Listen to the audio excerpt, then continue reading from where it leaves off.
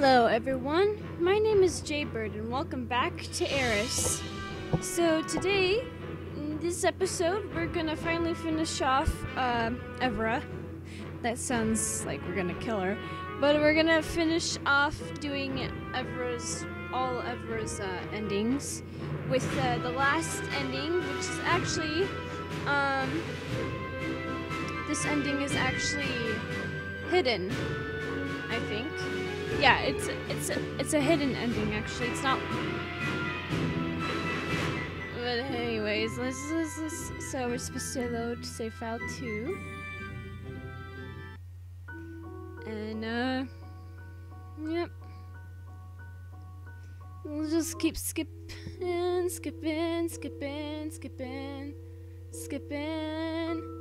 just gonna keep skipping. Alright. So this one is stay silent for now. This ending will be AIRIS, I think that's what it is. Shaking my head. Yeah, it's AIRIS. Shaking my head, I decide to go with the flow and keep the truth a secret for now. Evra has much more context than I do about what's going on, so if she's decided it's best to keep my awareness a secret, I should oblige her. The thought, however, is depressingly short-lived. An outburst from one of the guildmates closest to me makes my decision moot.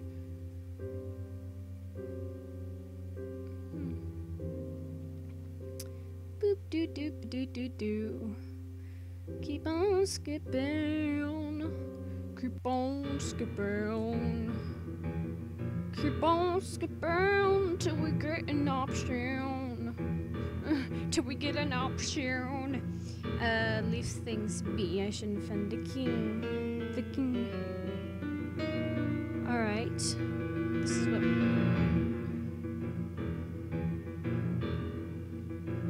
I decide not to say anything. If anything I could possibly say may only end up hurting the king's opinion of both Evra and me. For now, at least, it doesn't look like she's offended him or anything. It's probably best to leave things like this instead of making things worse under false pretensions of grandeur.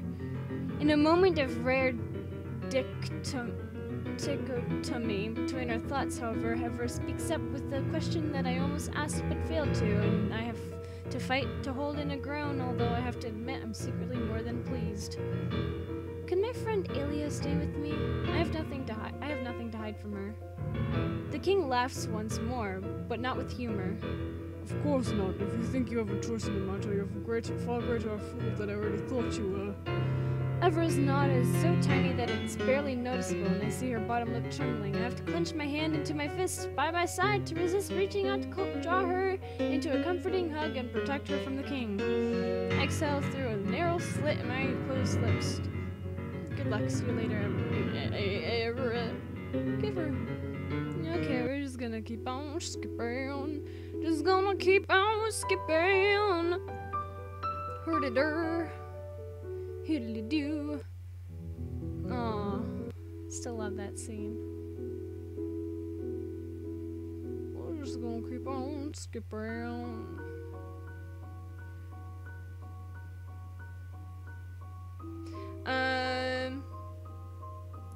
The tie between worlds must be severed. This is what we have to say. I'm not willing to accept anything less than that. Evra shakes her head and smiles at me sadly, reaching out to squeeze my hands. It's okay, Alia, I understand. My time here has been like a dream, but if my presence here is the result of attempts of potentially wiping out an entire population of people, that's not fun anymore. That's not a break from reality, that's a nightmare. We quiet down. After a while, Evra speaks up with the weakest shrug I've ever seen in my life. Now, if that's it for now, come on. Evra holds out her hands. Her expression is uncharacteristically tense and apologetic, and my stomach lurches at the sight of it.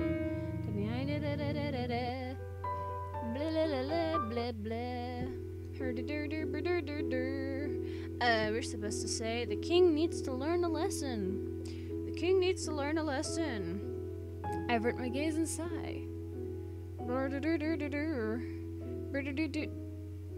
Really, I can't but thank you. expression clouds over, and I wonder if she's worried that she's not qualified to speak considering the fact that she's not really an Aryan. I'm about to speak up and reassure her, but she vanishes into the crowd, continuing to refuse requests to speak all the while. Eventually, the guild members present decide near unanimously that the king must be retaliated against somehow, although there remain disagreements about how we try to pull it up. Only then does Evra reappear, giving me a curt apology for the disappearance with a weak smile. The focus switches from motivational speeches and arguments about what to do about the king to a discussion of tactics, a discussion of how exactly to scare him into changing his mind. Near me, I see Lyle stiffen and cup their forehead with their palm in frustration. I reach out to reassure them, but they don't seem to see me as they back away to the corner of the dorm closest to the doors outside. Oh, okay. As the day goes on, the guild meeting continues, and it's emotionally charged as it is haphazard and marked by our inexperience. Each and every one of us are as confused and immature as the next, but also as determined and hopeful. I yawn and sigh as the meeting finally draws to a close. Our plans for a revolt outlined with surprisingly solid planning and organization, no longer a bare bones combination of scattered fruitless ideas. I stretch my back stiff from the hours of awkwardly standing, then sitting around an overly crowded hall with too many excitable people. I turn to Evra, about to ask her if she wants to go on wine at the tavern, but she's deathly pale as if from shock and dread, and my words catch my throat. Are you alright, Evra? You've been looking really out of it today. She tries to smile at me, but it comes out a half-worried scowl. Confused, I take a step back. Yeah, I'm fine. Great. You don't need to worry about me.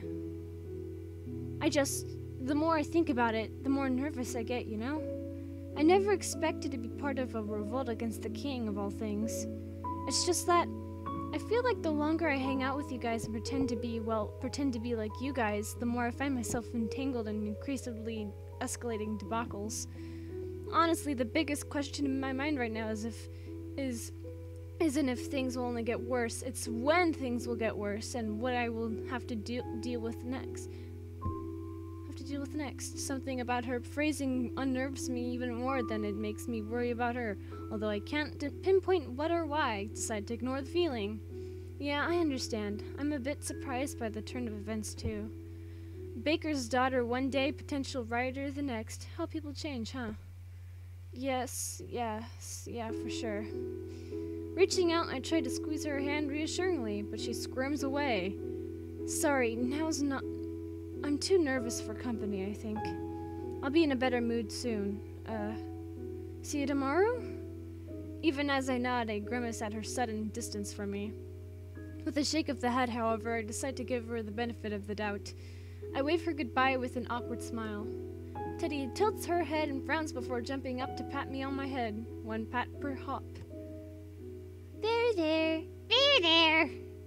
What's with Everett today, anyway? She's not herself. I almost tell her that Evra's acting too much like herself, like her old self before she grew closer to the rest of us vassals, but think better of it. Maybe if I don't acknowledge her sudden shift in behavior, it'll be as if it never happened, and things will be back to normal again tomorrow. I'm sure it's nothing. Why don't we go back home and sleep, Teddy? My dog's, scratching at my door. Oh, no. Oh, mother of souls, yes, I've been bored out of my mind. Politics has never been for me. I chuckle to myself as I walk with her outside and back home. Oh yeah, okay, we can just skip all this. Oh, Everett tries to wink at me, but it looks like she's grimacing. I don't think I'll ever be, but it's not like we can stop these people, and I guess it'd be wrong of me to back out at the last minute. I hesitate! Her words are one of the key reasons why all of us here, even the minority of us who are iffy about the revolt in the first place, have agreed to help out to the end, no matter the potential consequences or chances of failures. However, her voice sounds irked rather than fearful or nervous, and I can't help but feel a bit strange that she's making no effort to conceal her anxieties to help keep the atmosphere light. Everywhere around us, all our guildmates are just as tense as we are, but they're all fooling around even as they duel or otherwise prepare for the riot, and pretending to be excited and to be having fun. That's what's expected at a time like this, isn't it? And at a time like this, isn't it? Putting aside my doubts about her yet again, I smile and open my mouth, about to crack a joke, but she cuts me off by spitting out 4 words she doesn't particularly seem to care about. Good luck to us. I knit my brows, wondering why she suddenly changed so much. I want to ask her if she's alright, but she shrugs and turns away, and I realize the potential moment has passed. If I'll try to ask now, she'll probably continue to brush me off. Reluctantly, I wish her good luck back, but I'm unable to bring myself to say anything else. Teddy pots beside me, confused by her sudden discord, but it seems to chalk Everett's aloofness to nervousness, as she doesn't make any effort to snap at her for behaving distantly or anything. While we continue waiting for the revolt to begin, Teddy and I engage in meaningless small talk meant to keep us distracted from just how daunting our goals feel. As our guildmates trickle into the forest closest to the castle, I can't help but gasp. I never expected so many people to join the cause, but everyone had been shaken in some way or the other by the realization about the lack of control over their own bodies, and we wouldn't have become warriors in the first place if we hadn't been at least a little proactive. The minority who made it to the guild meetings had all gathered up all their friends who hadn't, letting them in on the plans and arguing with them to convince them to join the cause. In fact, there are so many of us here today that we're probably overprepared. We hadn't really expected much resistance in the castle anyway. There was a reason we picked it today.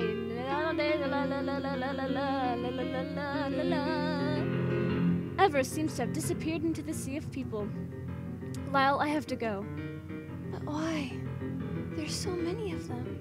One missing person won't necessarily hurt the cause, right? They're technically right. Why do I feel the need to stick with our guildmates' plan? I'm supposed to say I completely agree with the goal. Alright. We can just skip all this. I attempt to search through the crowd forever, but to no avail. Sensing my worry forever, Teddy nudges me in the side, a grin on her face as she attempts to distract me. Alia, this is really exciting! Much more fun than our dungeon crawling. We should start riots more often. Don't be silly, Teddy. I'm not being silly. Look, everyone is in such high spirits. I'm not the only one who finds this awesome. Okay. What's wrong, Alia? You look so upset. Stop being such a worrywart for once, won't you? Look, everyone knows we are going to succeed. Have a little more faith in us. I begin to nibble on my lip, uncertain how to explain the odd feeling settling deep in my belly. That's the problem, Teddy. I don't know how to explain this, but I have a bad feeling about this. What do you mean? Are you sure you aren't just being your usual silly self?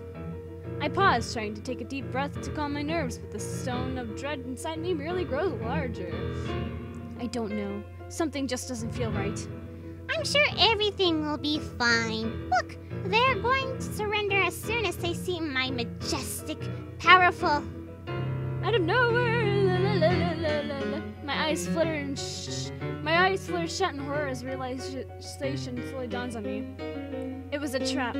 The king knew we were going to make a move against him, and he lured us in by letting us believe that General Eric has left the capital and that the security at the castle is weakened. How did he know? How did he find us out? How did he find out? Who told the king? Do we have a role among us? I hate it when you're right, Alia. I know, I hate it too.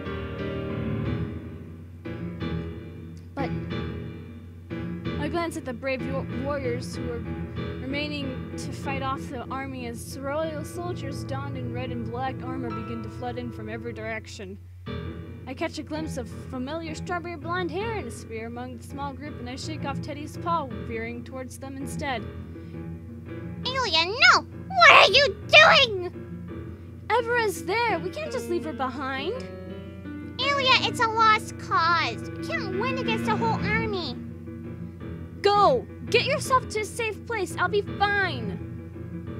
Ignoring Teddy's screams, I rush towards Evera, who seems surprised and horrified to see me. Alia, what are you doing? Run! We'll buy time for the rest of you to escape.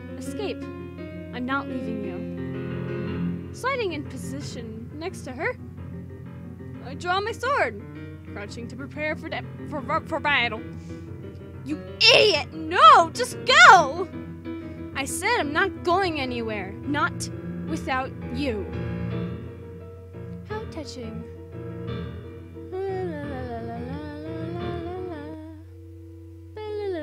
We can just keep on skipping on.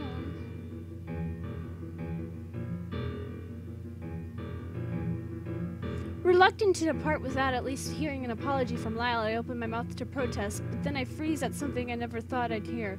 The sound of Evra sobbing. Evra? Realizing that Evra has curled up into a ball on the ground, her face hiding in our palms, I fall to my knees beside her, confusion and worry blossoming in my chest. Evra, what's wrong? Why are you crying? Please talk to me. Too much. This is all too much. None of this is real. It can't be real. I don't believe this is real.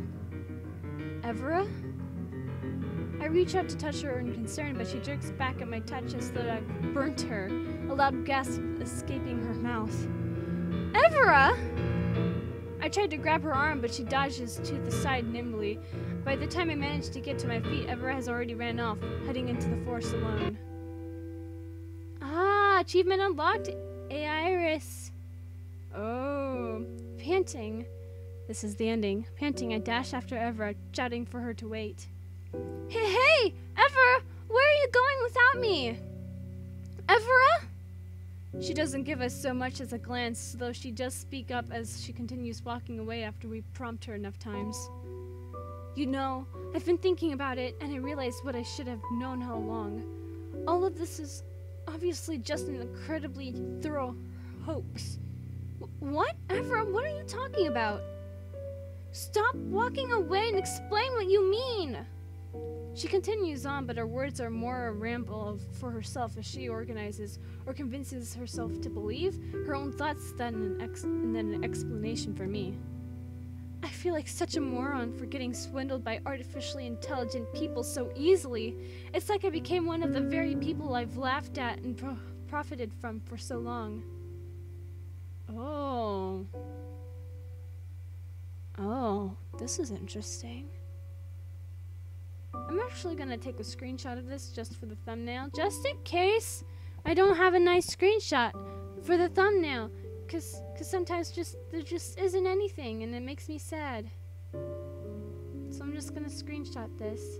I hope there's a nice image for me to capture, but no, sometimes it's like, no, you don't get the luxury, and I'm just like, okay. Well, I tried.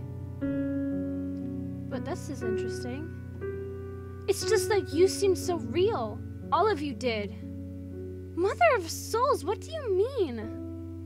Everything kept escalating and escalating until frankly it all just felt like an obvious farce. So I contacted the devs. The what? The people who made you. Nobody made me, Evra. You said yourself that the code or whatever tying you to us didn't look right. That's where you're wrong. The devs chuckled when I told them about you guys. Said they'd made a special event specifically for the people who managed to convince themselves the world was real. The riots, the revolutions, it was all fake. At first I was relieved, and then I was embarrassed for having fallen for it so completely. Think about it. Sorry, no, I suppose you can't think, not like I can. There's a world out there ridiculously similar to ours, only with magic, and we can only access it via a game? We can't take a rocket there, and we can't find a magical portal there. We have literally no way of accessing this magical place, except through playing a game. Somehow there's an entire world filled with rich resources, and instead of declaring war against them for some flimsy reason or another, or finding another way to convince people to involve themselves in the world, the government makes people think they're playing a game set in an artificial realm? How does that make a lick of sense? Don't get me wrong, obviously I think aliens exist. The universe is too big for them not to. But the aliens sure as hell won't look or think or talk like us, and if we manage to make contact with them, it's not going to be so conveniently. And as for the code, Magic-looking code I couldn't understand? Ha! More like I just wasn't smart enough to decrypt it. My cockiness was my greatest downfall, I think. It's always been, although most of the time it's also been justified. The specialized event about overthrowing the government and breaking ties or whatever, man, that was a genius touch. I can't praise the devs enough. Evra? At that, Evra finally turns around, her eyes pooling with tears that she speedily brushes away. You're kidding, right? It was really fun while it lasted, Alia, while I believed you were real. But, well, it's time to wake up now. The seriousness of her voice shuts me up, proving to me how serious she is. I should start associating with real people, not AI, and at the very least, I need to stop deluding myself. I won't stop playing this game, of course. It's way too high quality for that, and everything has been incredible. But it's time for me to start treating everyone like what you are, fakes, imitations of us. Goodbye, Alia. With that, Evra falls limp. When she gets up again, her expression is completely different and reminds me of a meek sheep's. Alia? What's wrong? Evra. I'm sorry. I have to go. I stumble back, turn around, and begin running blindly into the forest. All I want to do is find a safe spot so I can curl up and cry and cry and cry for the loss of the riot against the king, and more importantly, the perhaps permanent loss of the friend I've grown to love like my own sister. Wow. I'm guessing that was a sad ending, because they're still playing the sad music. Okay.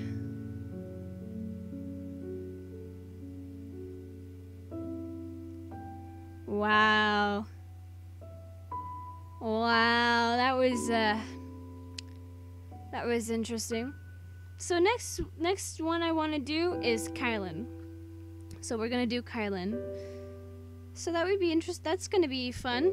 But if you guys enjoyed this episode of AIRIS, leave a like down below, leave a comment down below, share it with your friends, subscribe if you haven't, ring that notification bell, and remember, die safely. Bye-bye!